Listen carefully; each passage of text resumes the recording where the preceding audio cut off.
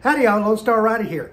I'm going to talk about the breakdown in Richland, New Mexico with my 2008 Honda Going and talk to you about the ups and downs and the journey to get the bike fixed, which was pretty cool. Y'all stick around.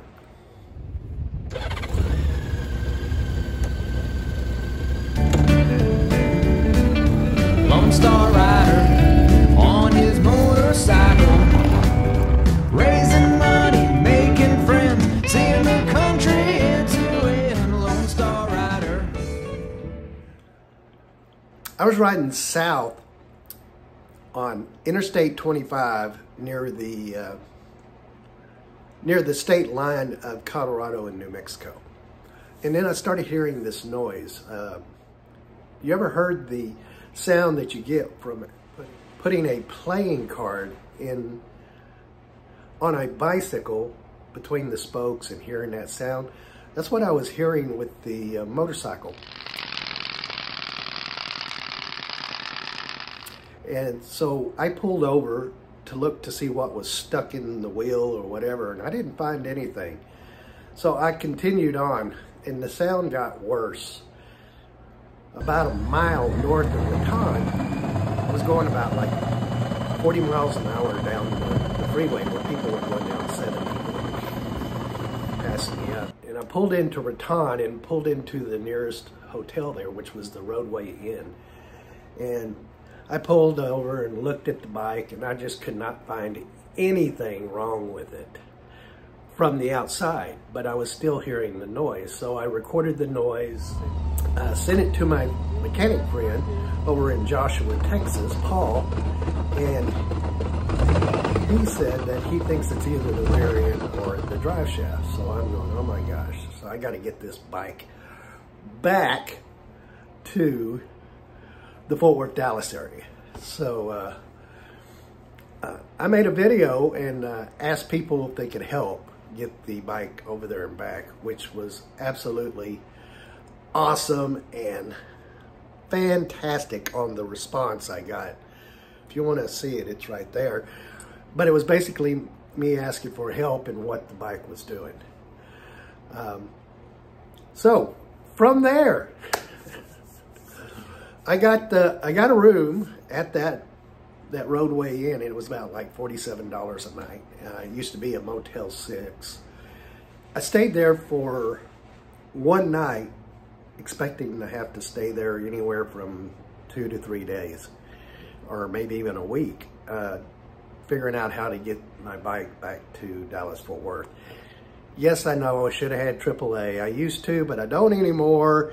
I got it back now, just for this reason. But there are a ton of friends out there that just reached out and offered their help. My friend Rich, he offered, and I took him up on the offer, and he came out with a trailer that was not long enough for both the bike and my trailer. So I decided to leave the trailer there. I know I didn't want to do it. Just didn't want to do it. All right, we got the bike loaded up. We had the bike in there first, and then we tried to put the trailer in there. You know, the bike was kind of sideways and it didn't work. And then we tried to do the trailer with the tongue over the front. That didn't work. So what we did is we're just going to take the bike for right now. That means I probably will have to come back up here. And the trailer is under watchful eyes right here, and hopefully I can get it maybe sometime tomorrow or something like that with some other help. So very cool. This is unusual for me. I'm in a four-wheel vehicle here, and the motorcycle is in the back. You can see it there in the window, and the trailer's staying here. That means I've got to figure out how to get back over here and get that, or if I have to wait till the motorcycle will be fixed, but I prefer not to. I prefer to get the trailer over into Texas, anyway, closer, and then head south on South Cedar Street toward US 64 West. That's where we're going. took off down the road with Rich and my bike and my trailer being tucked in the corridor of the hotel with the manager there that said, hey, he would keep an eye on it. Texas! Back in Texas, look at that. Yes, sir. I got a sticker on that. Yeah, we're coming up in the text line. Yeah, back in Texas. It's dark here and we just dropped the bike off here in the Burleson area, actually Joshua, Texas. So we got that part done and expecting the trailer to be delivered tomorrow. I got a friend that's picking it up in Raton and it should be back tomorrow evening or the day next. That next day, Paul called me from Joshua, Texas, and he said that it was the drive shaft that needed to be replaced. Well, I had some ideas thrown to me that I could call a couple of these conversion places that convert two wheels to trikes and see if they had any rear ends left. And I called Kent with Texas Sidecars over in Donnie, Texas, I think that's how they pronounce it, Donnie, Texas, and he supplied me with a name of 3 different places. The very first one I called was Cut and Shoot Customs in Conroe, Texas. And he said, I'll just give you the rear end. I was going, oh my gosh, that's absolutely awesome. So then I had a problem of getting to Conroe to pick that up and get it over to Joshua. So I called my friend down in Lake Jackson, Texas. He said, yeah, I'll get it. He said, maybe we can meet up in Fairfield. I said, okay, we could do that. And I tried to find a ride to Fairfield. But I found a guy to help me out. His name's Rocky. So my friend Doug met Randall at Cut and Shoot Customs in Conroe, Texas, picked up the rear end, gave him the whole rear end. So he headed towards Fairfield. Well, it's Rocky, and he drove over and met Doug at Buc-ee's in Madisonville, off of 45 there, and he took the part, and Rocky went over to Joshua, Texas, and dropped off the rear end to Paul. And yeah, it's kind of confusing, but it's working out. It is. And dropped it off that evening. Thank you, Randall, Rocky, and Doug. Y'all are awesome. Love you guys. Thank you very much. The next day, Paul calls me around 10 a.m. and he says, bike's done.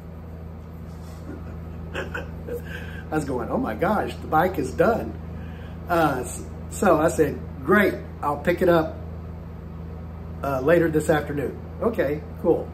My daughter drove me all the way over to, with the grandkids, drove me over to Joshua, Texas, and to pick up the bike. It cost me $125 total for getting that part put on. Thank you, Paul. You're awesome. Everybody in this whole story is awesome. Thanks for my daughter for dropping me off there and getting the bike. Now, while all that was going on that first day, well, on the way down, I got a call from Tom Jones. No, not the singer Tom Jones. My friend Tom Jones out of Denton, Texas. He called and I said, hey, is there anything I could do for you? And I said, I still need to get my trailer over here. And he said, yeah, we'll do that. So he volunteered and picked up my trailer. He was going to put it on another trailer. And I said, well, you got a trailer hitch on your truck, right? And he goes, yeah. I said, well, just stick it on the trailer hitch and just haul it back. And he did. Well, on the way back, about 5 miles from his house, the right trailer tire blew up. It was just sliced in half. And he pulled over, unhooked it, went and got his trailer, loaded it up on his trailer, went over there, and he came down to my place and unloaded it. Absolutely awesome. And all this happened within 2 days. Yeah, 2 days. All right. Here's my trailer. The world famous Tom Jones here. Helped me out. I love him. He's an angel. He's awesome. And this is the trailer. And this is a temporary tire, but the spring broke on here. So we're thinking that is the reason that blew the tire out over here. Right there, look at that. My gosh, just split it in two. We're gonna unload the trailer here, and that's gonna be lots of fun. All this stuff, lots of fun. Here we go.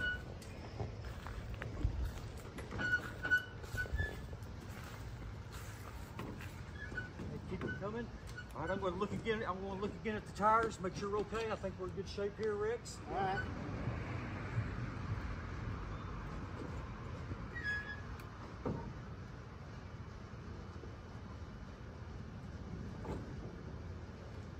I'm going about a foot at a time here. That's fine.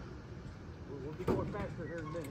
Mm-hmm. You about to hit that hill. There you go. All right, now I want to look at the tires again. That looks good. And that one looks pretty good. Looking good? Yep. All right. Yeah, come on with you.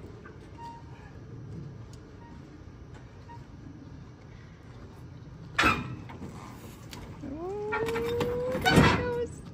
What do you think, Rex? We're doing good. Okay, now. All right, you go for it. All right. I'm going to try to get it on the ditch here on the edge. Yeah. And then we're going to put that away. All right. Here we go. You want me to get up there to help you? Yep, hang on. I can get on one side. You're doing good. Okay.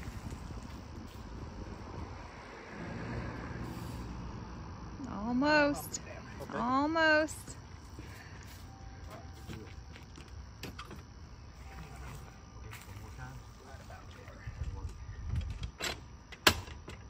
And Ta-da!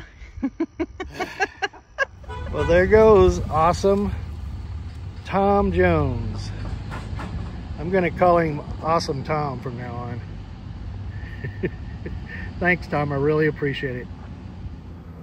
so I went and got 2 leaf springs, all the new U-joints and all that other stuff to go ahead and replace the spring, which I replaced both of them. And all that stuff cost $125. We're going on a theme here of $125. So, well, after I got all that, the springs and everything, I went over to Discount Tire. I've got a picture of this tire right here. Look at that. Anyway, I went over to Discount Tires over there in Hurst and showed him the tire. He looked it up and stuff, said he was going to have to order it, and then I asked him where I could pick it up, one of the other local stores if they have it. And he goes, not a problem. So he calls and he finds the store in Grapevine has the tire. So he goes, I'm going to write out the certificate and you only own $9. And I said, what do you mean only own $9? He goes, well, you have road hazard on the tire. I don't remember putting road hazard on the tire, but I did. So it's a blessing. So the tire's only going to cost me $9. Yep, I'm at Discount Tires. I'm going to go get this tire replaced. And I'm pretty sure the leaf spring that broke tore that up. Yeah. Well, got the new tire on. Looking good. Only cost me $9. So I was back on the road the next day. Yep, the next day. So I was down probably 4 days. It was a good thing I didn't have to be anywhere. So it was very cool.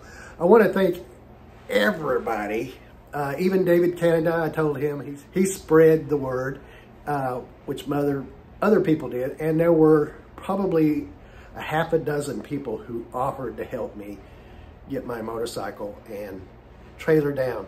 You guys know who you are. Thank you, thank you, thank you. Thanks for everybody that helped me out on this. And the bottom line is I'm back on the road.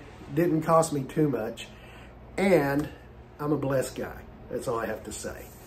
And if you've not seen my channel before, I've been on the road over 5 years on a motorcycle, pulling a camper trailer, raising awareness and money for the cure to diabetes in memory of my son. And I go to event to event, to speaking engagements, all kinds of stuff. If you would like to donate, go to ridingforacure.com. The link will be down below.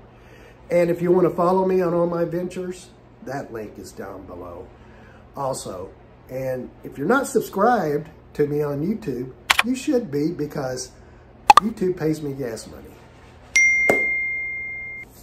So please subscribe, watch my videos. Catch you on the road with a motorcycle that is running and repaired, and so is the trailer.